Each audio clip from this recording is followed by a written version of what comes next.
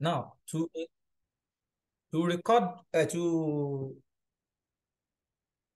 install WordPress on your domain, the first thing you need to do is to go to the cPanel of your domain.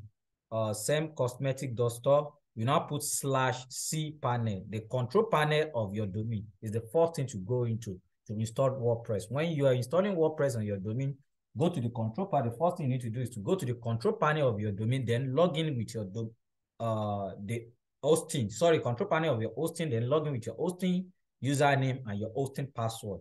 This domain already have hosting, and we are in the control panel of the hosting. Then we're going to log into the hosting username with the hosting username and the hosting password. Okay, let's get started. This is the hosting username and this is the hosting password. So to go to the cPanel of this hosting. Wow, now we are the cPanel of the hosting. At the cPanel of the hosting, you just go straight to Softaculous App Installer, and it's from here. Can you see Softaculous App Installer is from the exclusive to name because you're using it. But in case you don't find it, just come down here to the software area. Then you click WordPress Manager by Softaculous. Click on WordPress Manager by Softaculous. Then you click on install WordPress.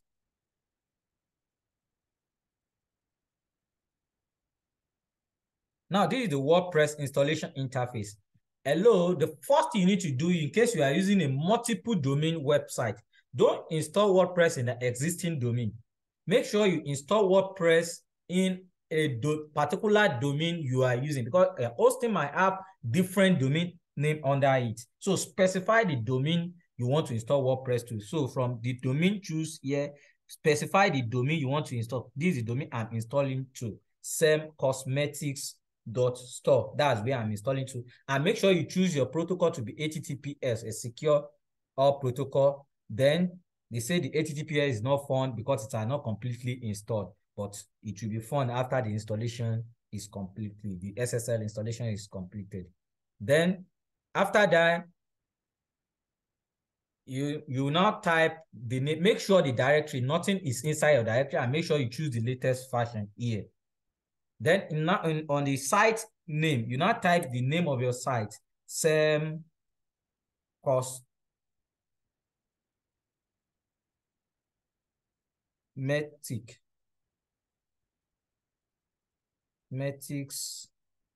store.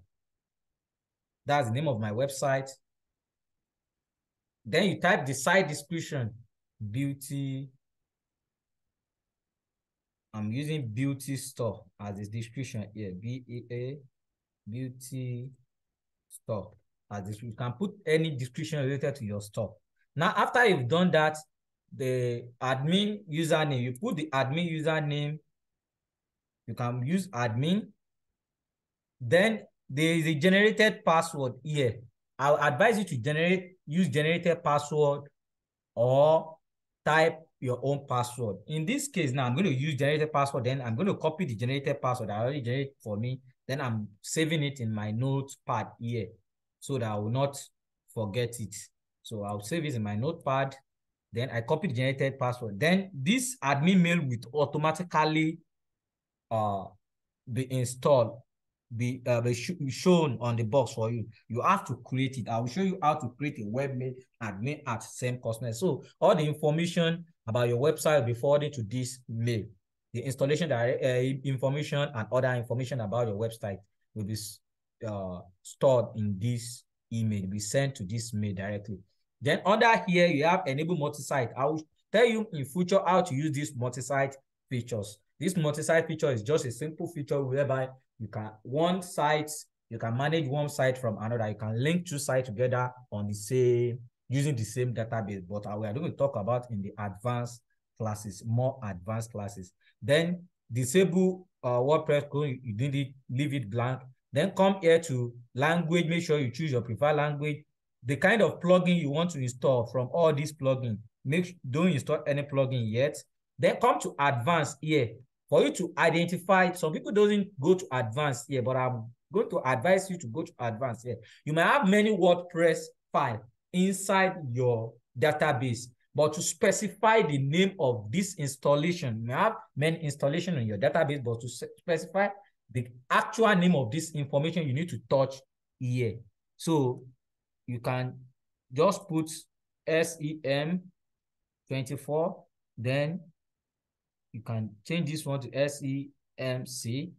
So that you will know that the table prefix from the database to find this installation is SEMC. Then the database name of this installation is SEM, because if you just name everything WP. Then when you want to diagonalize or when you want to solve issue through the database, you will not know which actual file contain the actual installation. So, but in this case now, we identify that any database file that you see that have SEM as prefix, it's a database for SEM cosmetics. Then under the upgrade here, it depends on your choice, but I will tell you not to upgrade plugin and theme. So it brings error to your website. There are some plugin and theme that when they update, their update will affect the other plugin that are not been updated. So do your update manually anytime you want to do your general website maintenance or general website update. So that's why you need to click on manual update. Then come here to the WordPress update. Make sure your WordPress is always updated to both major and minor. But plugin, do it manually. It's an advice. It's an expert advice. Do it manually. The reason why I say do it manually, I've mentioned that because some plugin, when they update automatic, some other will not update, and their automatic update will affect the other because they need to update at the same time. The fashion need to work together when you are using plugin. That's one of the issue many people have in WordPress. I say WordPress is not good. WordPress is a perfect CMS to design your website, but you need to follow some protocol like this update. Make sure is when you want to do update that you do update. And before you do any update in WordPress, make sure you do backup, because when anything gets wrong when you are doing updates, then you go direct to your backup, then you install your backup back so that you can go back to the previous installation and previous websites. Now, that's why the backup is automatically, I always put it every week that my site will be backing up every week. So how many weeks? So I can easily, when we have issue on my site, I can back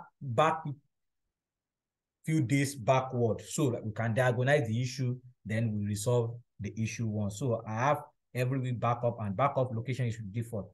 Under the team selection, don't select anything.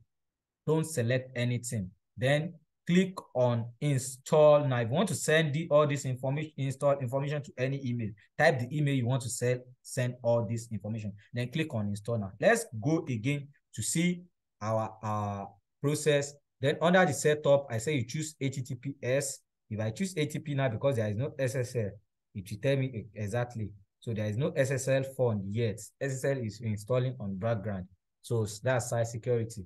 Then make sure you choose a particular domain. Don't choose, if you are using subdomain, choose the subdomain. If you are using the domain, choose the domain. Don't make a mistake of choosing a wrong domain or the domain that already have WordPress. It will pop up that you want to override, and if you override, everything on that site will wipe away. For another thing, the new installation will override the old installation. So make sure you choose the particular domain that you want to install WordPress, and make sure directory is blank. Don't install on directory. Then fill your site name, fill your description, leave multi-site empty, leave disable Chrome empty, fill the username, and you can put anything as username, fill the password. I use default password. I will change it later when I finish my installation. Then under the plugin area, don't select any plugin. You can install any plugin from the front end if you need it. Select your preferred language. If it is French, make sure you select it. Then come to database area here. It is always hidden like this. Make sure you open it, come to database area, set your database so you can locate the table from all WordPress files you install into this hosting. Then leave the host theme empty, and finally put the installation where you want to send all this information. Email you want to send all this information, then click on install. Then watch your WordPress install in few minutes, even seconds sometimes, depend on the network. It's installing. Can you see? my WordPress is fully installed. Now to go to the administrator area, to go to the site area, you click on your site link. To go to the site area, you click on your site link. Can you see, because this is SSL is not on this site, is now pumping up site security. So that's why I love you putting SSL, buying SSL, then activating SSL before you install the WordPress. I will proceed on save. Yeah, you will see the benefit advantage of SSL. What if it is someone that wants to make a purchase in your site that pop to your site and your site go that the site is not secure, the person will run back.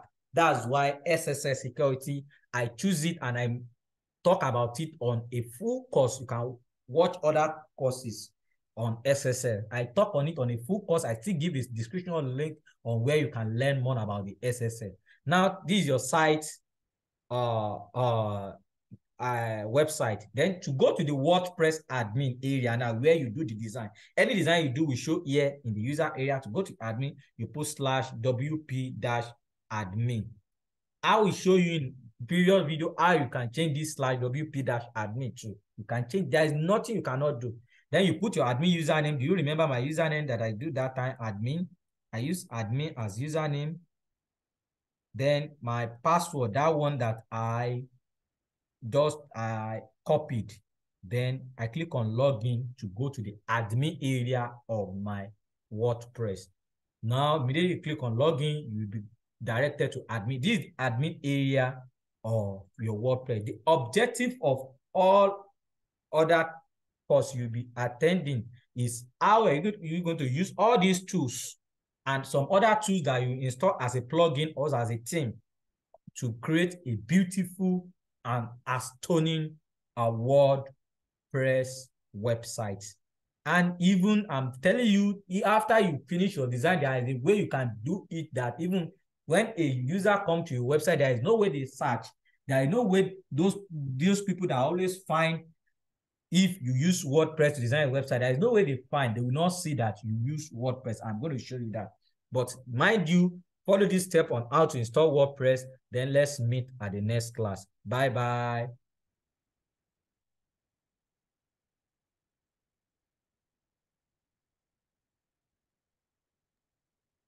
Thank you, sir.